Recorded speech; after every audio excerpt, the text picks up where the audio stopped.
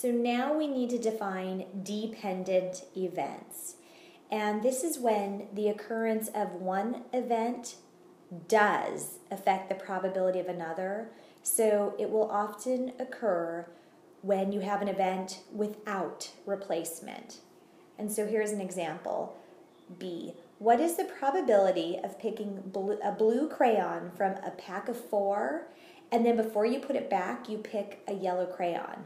So you didn't see the words without replacement, but because it says, and then before you put it back, that is the same thing as saying without replacement. In this case, there are less crayons available for the second pick.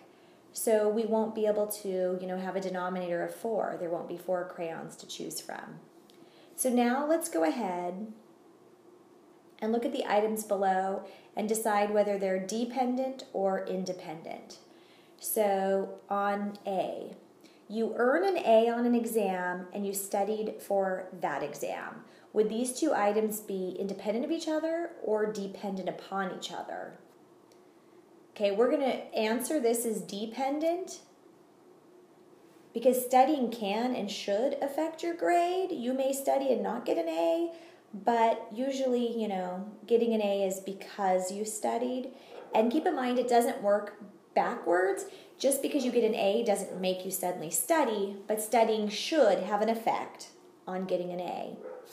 Question 2.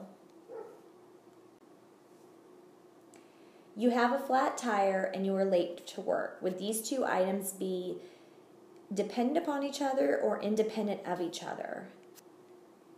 We consider them dependent because having a flat tire could make you late. I mean, maybe you leave enough time for work that you can have a flat tire fixed and still get there on time.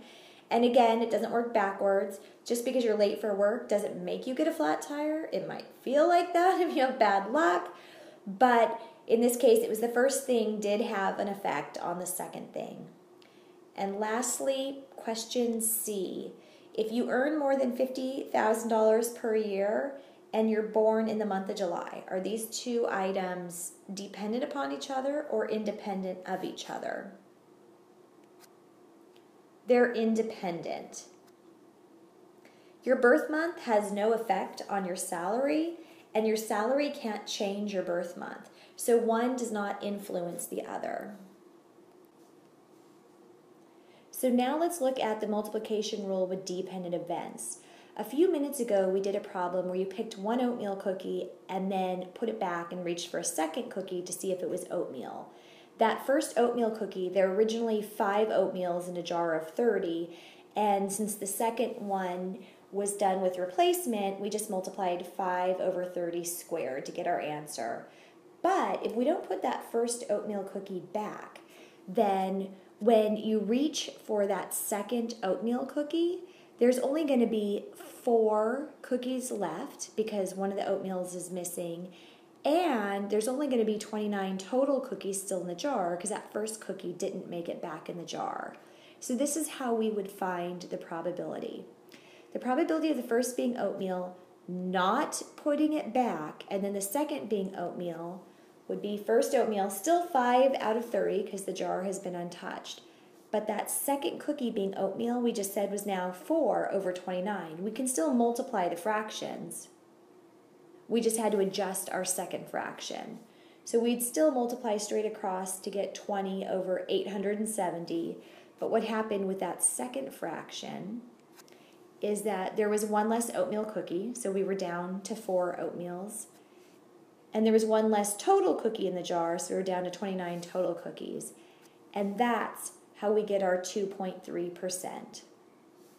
So the formal definition for multiplication rule with dependent events is the probability of A and B is the probability of A times, well, I can't say B because B has been affected by A. So we have the way of writing it is read the probability of B given A. That straight line is read given. The probability of B given A is the conditional probability of B happening given A has already happened.